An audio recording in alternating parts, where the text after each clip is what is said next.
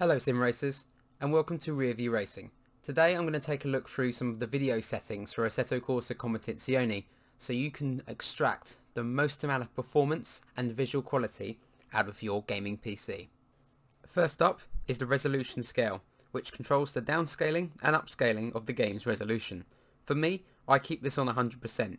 This setting has an effect on the performance, but with a limited enhancements to the overall image, it's something worth keeping just as it is.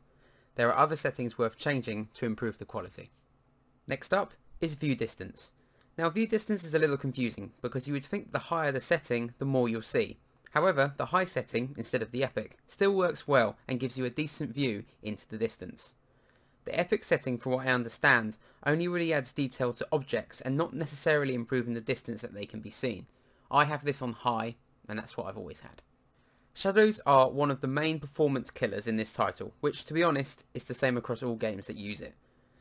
This requires a significant amount of power and should be the first thing to turn down if you're running into problems.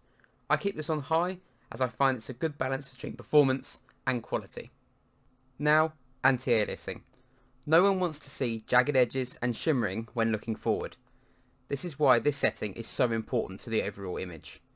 In the beta, the temporal AA was causing ghosting when watching the cars in motion. However, this has now been fixed, so it's the setting I use. I found FXAA hurts the frame rate and creates that awful shimmering effect I was on about that I just can't stand. If you've got enough horsepower, this is a setting I would keep on high, and with temporal anti-aliasing. Now, I'm not quite sure on all the different things that the effect setting changes, but it looks like high adds better quality reflections and possibly more sparks, but it's difficult to tell. If you want better of either of those things, set this as high as you can, but I have it on the high setting. But you can have it on the epic, it's totally up to you. I don't think it affects the performance too much, but again, it all depends on what system you're running. Post-processing is an interesting setting because it increases the quality of the motion blur, which is something some players turn off completely.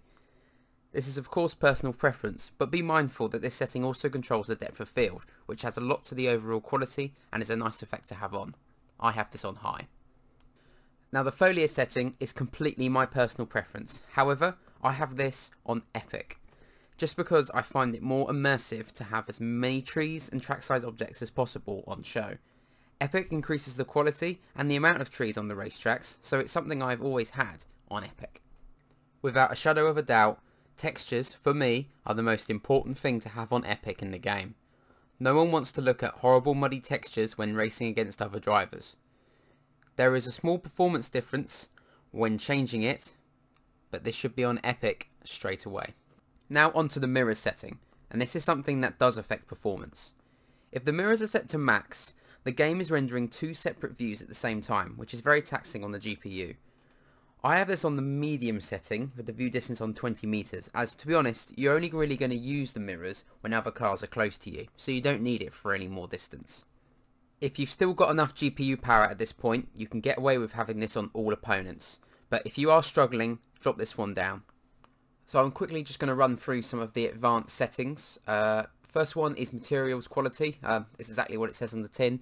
I'll be wary of putting this up to epic because it does really sap the performance, so I have this on high. Temporal up sampling, I'd have this enabled because you're not touching anything with the resolution scale if you're keeping it at 100%.